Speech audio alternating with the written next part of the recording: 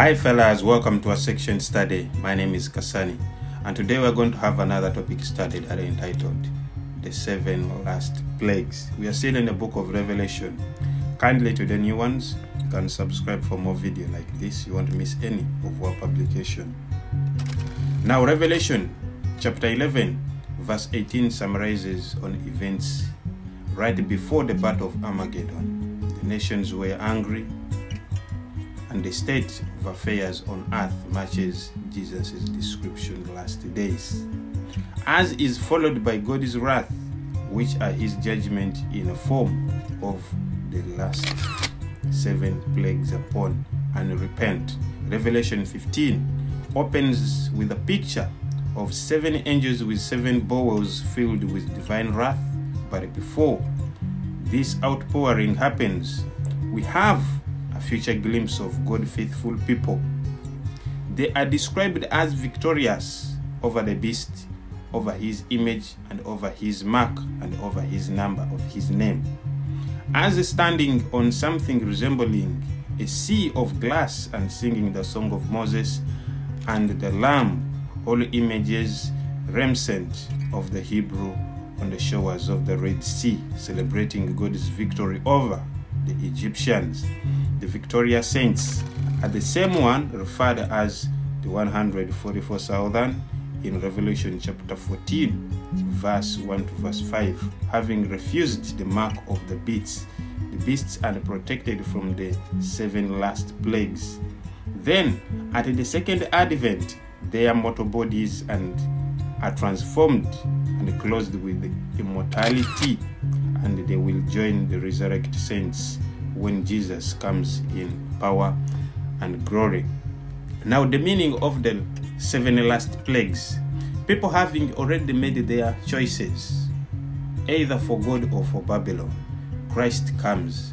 However, the destructive wind of Satan's fury that have been restrained in the book of Revelation chapter 7 verse 1 to verse 3 are unleashed, followed by the 7 last plagues. The 7 last plagues are referred to as the last plagues because they come out on the very earth of the end's history.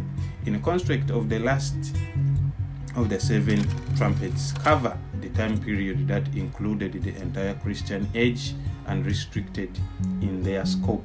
They executed while the gospel is still being preached and intercession is taking place. They are mixed with mercy, and their purpose is to bring enemies of God's people to repentance.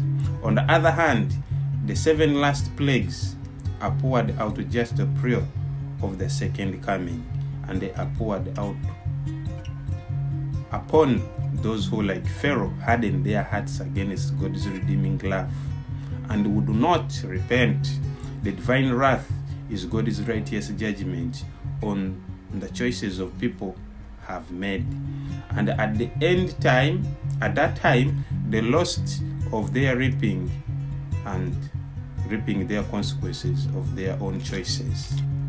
The expression, "no one was able to enter into the temple," points to the close of probation.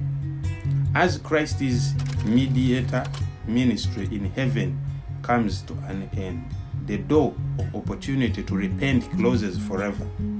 Therefore, the last plague will not bring any more the repentance, but only disclose the hardness of the hearts of those who choose their sides with Babylon, prompting them against to hate God and even more.